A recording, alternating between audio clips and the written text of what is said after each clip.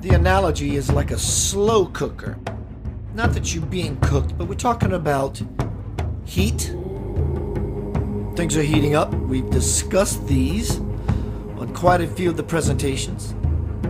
Fire, vent, the Notre Dame Cathedral that collapsed, city is burning as it is called.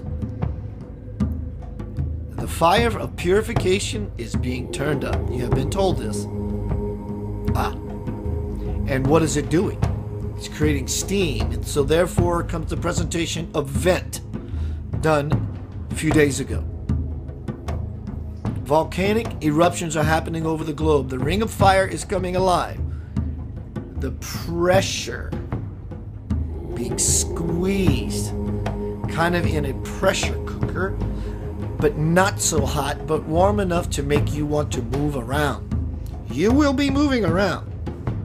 Make sure you're moving around dancing and not dancing on hot coals.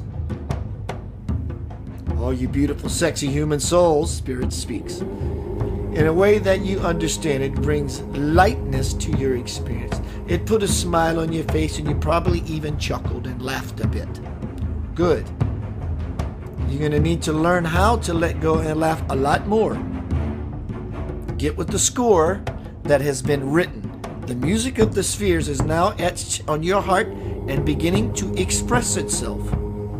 In so doing, where you are not allowing it to play, sound off, you are the one doing this squeezing upon the lotus that so wants to blossom in your own life.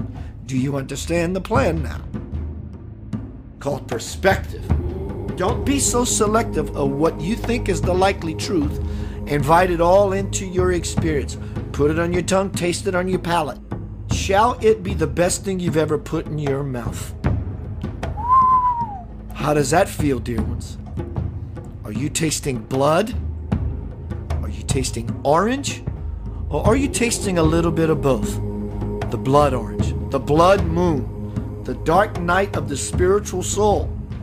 You have a 5 to 6 year window of feeling pressure, feeling the squeeze, until you take your hands off of the soul that so wants to blossom, unbridled and free, and released back into its natural wild state. You will always find yourself in a state of confusion, not knowing what to do. Ooh! Are you tasting the blood of that which has already been paid for you, the price, the sacrifice that is? Or are you reliving it over and over, self-crucifying to bring everyone else, because misery needs company. Misery does not love company. Misery needs company. Be mindful of the company you keep. Most importantly, be good company to yourself. Release the pressure. Release yourself from squeezing the ever-expanding soul.